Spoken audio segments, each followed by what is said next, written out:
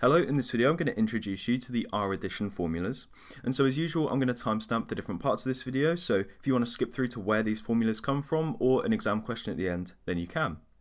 And so to start off with, we'll say, well, why do we need to know these? What are these useful for?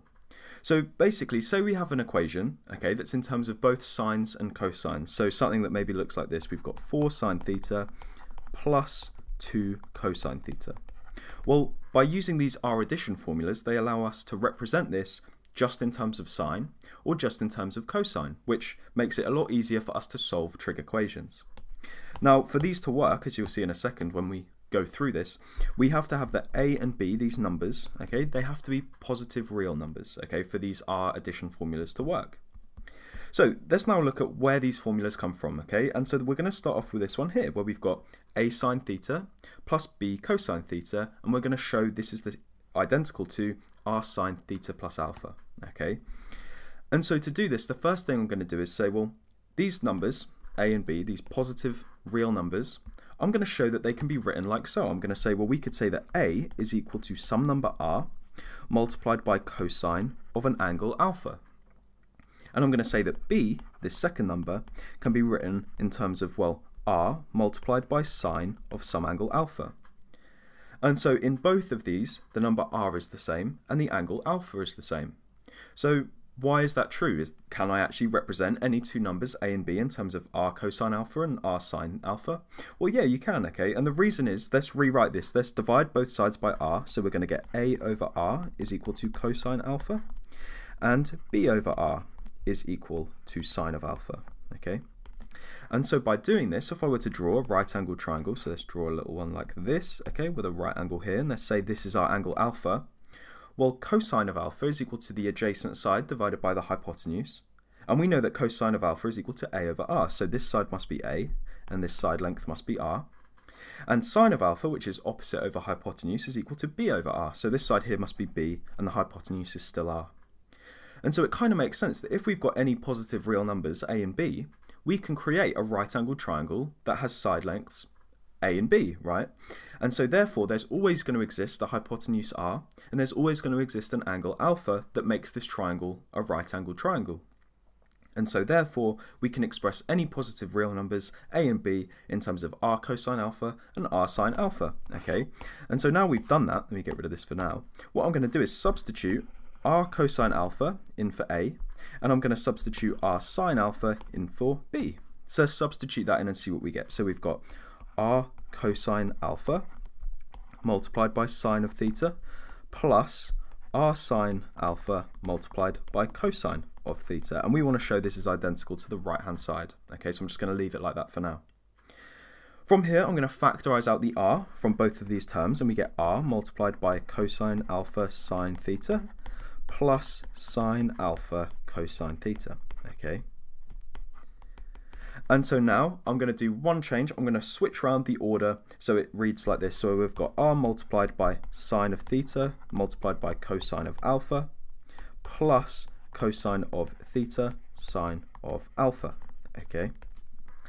Now here's where a little trick comes in, the last trick, and we're going to use our compound angle formulas or our angle addition formulas. And if you're unsure on those, I'll link the video I've made on that in the description, okay? And I'll even bring the angle addition formulas over on the right hand side. Okay, so I've written over there in that red box the angle addition formula for sine of theta plus alpha. And if we take a look at this highlighted part here in the bracket, well, that looks very much like what we have here. And so we could rewrite what's in that square bracket as sine of theta plus alpha. So let's do that. We get R multiplied by sine of theta plus alpha. And so we've shown that the left hand side is identical to the right hand side. And thus we can rewrite something of the form A sine theta plus B cosine theta in the form of R sine theta plus alpha. Okay, and you could use a similar method to show all the other formulas are true, so A sine theta minus B cosine theta, and so on. Okay, so it's pretty easy to show.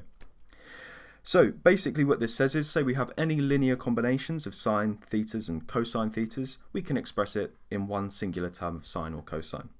So let's now look at an exam question, okay, to demonstrate using this. So say we want to express 3 sine theta plus 4 cosine theta in the form R sine theta plus alpha, where we have the value of alpha between 0 and 90 degrees.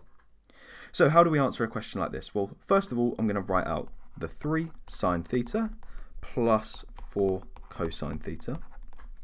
Okay, and I'm going to say, well, from this first part, we know this part here I'm highlighting in the red box, well, that's going to be equal to some value r multiplied by sine of theta plus or minus some value alpha. Okay, and because we're adding, it's going to be r sine theta plus alpha. So let's say this is equal to r multiplied by sine of theta plus alpha.